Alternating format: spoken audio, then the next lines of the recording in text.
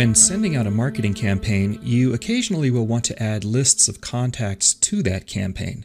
Sometimes you'll even need to provide a list of contacts who should not receive that campaign. In this video, I want to show you how easy it is to add inclusion lists and exclusion lists to your campaign in Act Marketing Automation. Now this works whether you've already activated the campaign or not.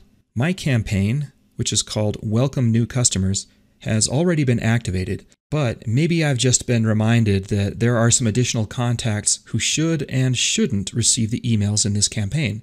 In order to add an inclusion or exclusion list to this campaign, I have to make sure that those lists exist as groups of contacts in my Act database. So I'm going to go to my Groups area, and here you can see that I've already created a couple of lists. One is called Welcome Inclusion, and one is called Welcome Exclusion. So I'll make a note of these as we go back to marketing automation. It's not possible to add inclusion or exclusion lists while a campaign is active. So I need to go into this campaign and pause it.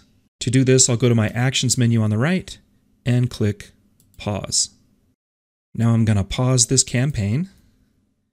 And from my workflow view, we'll go to the Actions menu again, and this time I'm going to choose Inclusion Lists.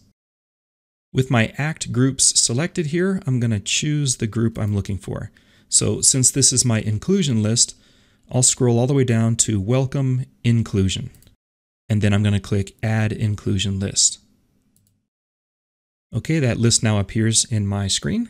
So I'll click the Return button in the upper right. And then again from the Actions menu, this time I'll go to Exclusion Lists.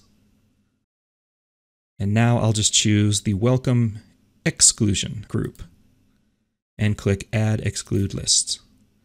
There we go. Now when I click Return, all I have to do now is resume this campaign by activating it again.